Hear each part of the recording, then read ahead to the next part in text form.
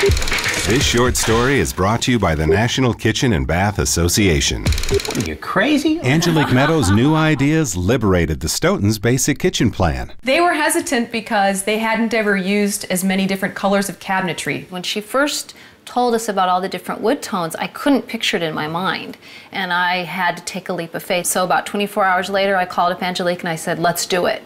But then, a serious illness refocused priorities. Katie's mom just was not doing very well. We almost called the project off, but we decided, no, let's go for it, because it brought joy to our lives. Thank you. So this was something they could talk about and find joy from between the two of them. And Angelique was there for emotional support. She wasn't just a kitchen designer. I'll never forget it. It wasn't about the kitchen, it was about the big picture of life. Next, a new kitchen for the Stoughtons. This short story is brought to you by the National Kitchen and Bath Association.